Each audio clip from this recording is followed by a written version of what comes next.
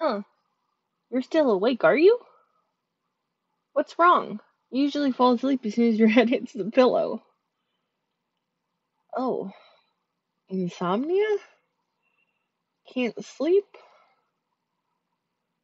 Well, I don't know what that feels like, so I don't know what advice I can give you, my little dreamer. Dream eaters don't sleep, silly. After all, there's always someone dreaming somewhere. How about we talk for a while? Maybe you'll get things off your chest that way and go to sleep easier? Awesome. Alright, good. First things first. Do you have a favorite position to sleep in? It's just that I've been watching you tossing and turning since you came to bed, and I just want you to be comfortable. I don't think there's anything I can give you to sleep easier. You humans can't eat dreams after all. That's pretty much all my kind eats. What do they taste like? Well, it depends on the dream, really. Sometimes they're sweet and fluffy, like eating cotton candy, but those are usually kids' dreams. They don't really have anything to worry about. But sometimes the sweetness is just too much, almost like giving a eater a sugar high. That's why we take shifts. Others can be bitter, though. Nightmares or dreams inspired by bad memories. We eat those quickly, get rid of them so that the dreamer can have a sweeter dream for us next time, so they can sleep easy as well. We have a lot of dreamers that we visit. But you're one of my favorites, which is why I want to help you sleep quicker. I really like your dreams, and I always make sure to take away the nightmares. But I guess you wouldn't know that, huh? Since this is one of the few times we've talked.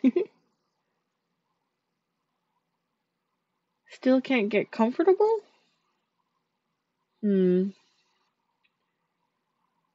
I don't think I'm really supposed to do this, but would you like to put your head on my lap? Alright, let me just get. Here. There you go, little dreamer. Comfortable. Can I pat your head? I know humans like physical affection. You're very warm. I've never touched a human before. I've only observed them. I've talked to a few before, though. Some were sad, some were funny, some were scared. Hmm? Some were scared of me, yes, at first. But they liked me towards falling asleep. It was always nice talking to them, just like with you, my little dreamer. Is there anything else I can make you more comfortable? Good. I'm glad you're cozy. Now, is there anything on your mind, dreamer? Anything happen during the day that makes you anxious? Oh, I I see. That does sound pretty bad. Maybe maybe you can try again? Hey, no, none of that. They don't let you have a do-over, then that's their loss. I've seen your dreams. Sometimes you study in them too. It's a little funny, actually.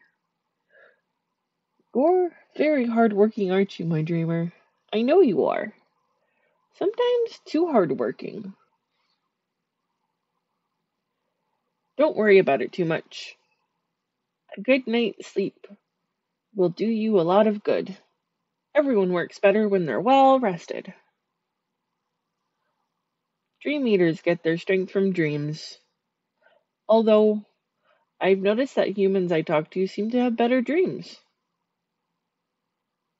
Because of me? Well, thank you, dreamer. But I don't think I do anything special.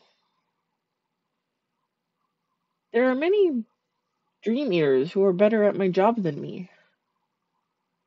Oh, well, thank you. That's very kind of you, dreamer.